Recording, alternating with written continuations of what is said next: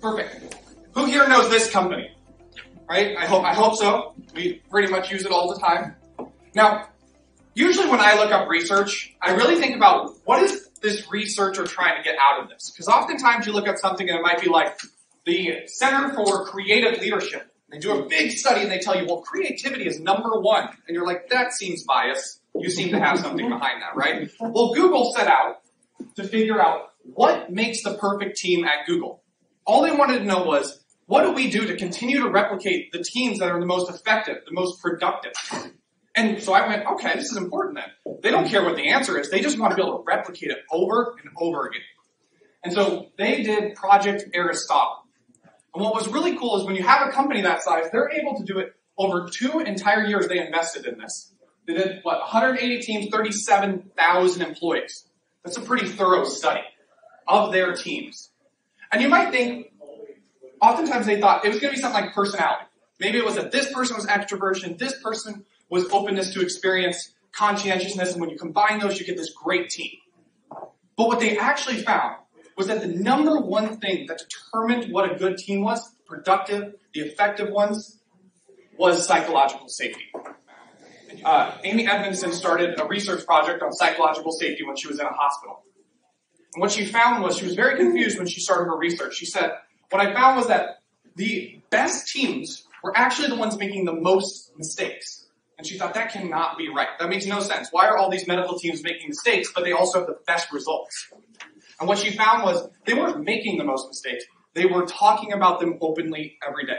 They were looking for what went wrong and what do we need to do to fix that? While the teams that weren't as productive were hiding those things because they didn't want to be seen as, oh, I messed that up.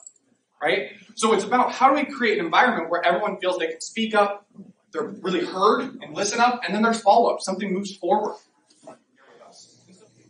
The next one just says be curious. That's what it's about. Be curious. Be curious about what did that person experience. When they're sharing about their situation, be curious. What about it? Don't jump to all the assumptions and conclusions that you have from years of experience. Be there to be curious. And the last part about listening, be aware of the stories we tell ourselves. We all have these movies in our minds, these experiences. Every one of you have met clients, you've heard the client talk, and you think, oh, that's like that one over there, right? And you fill in all the blanks you need because you have experience. Be aware of that. Be aware of the stories we tell ourselves in those experiences and the assumptions we make, the conclusions we make.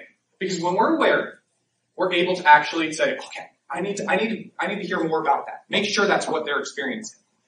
Right? So who remembers that there was one way to do math? You had a right and wrong answer. Right? Okay, I was not in school that long ago, and that was still how it was. My fiance is a third grade teacher. What they teach kids are, here's a problem. Let's figure out how many ways we can solve it. Right? That's the new piece. Right? There's always different ways to solve things. And whenever you're wrong, right, we go in and they explore what was there. What didn't work right? What might you do next time to get it right? And so what they're looking at is that when we look at mistakes as wrong, the word mistake has a very negative connotation automatically, right? Mistake, failure, those are already stigmatized as negative things. And when we create an environment where people feel that they can see life as a laboratory, this is about learning, growing, adapting, adding experiences, we create an entire different culture and environment. And the best example is right here. Okay? Raise your hand if you ever owned an Amazon Fire phone. I hope no one, because they didn't actually make it to market really.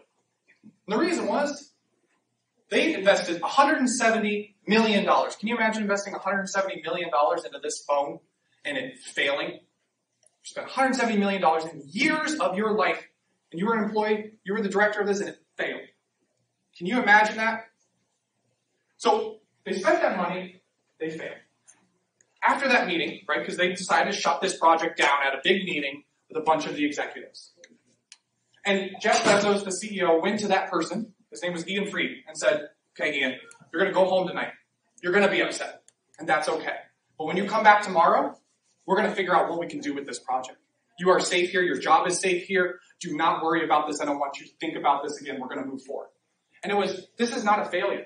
This is a learning. The Fire phone wasn't for us. What's next? And the Fire phone turned into Alexa and an Echo. and imagine the types of money and the products that they're creating off Amazon and Echo. That's what you get when you don't create an environment where people are afraid to fail.